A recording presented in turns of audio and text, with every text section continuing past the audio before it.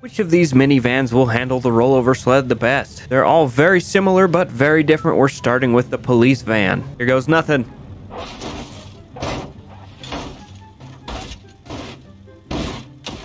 Oh, we're gonna get lucky. Yes, it landed right side up. That actually didn't do too bad. The steering is completely screwed though. Next, the drag version.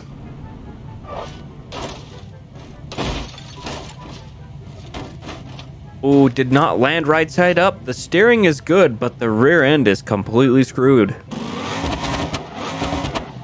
It still drives somewhat well though, which is cool. All right, finally the Gambler 500 version.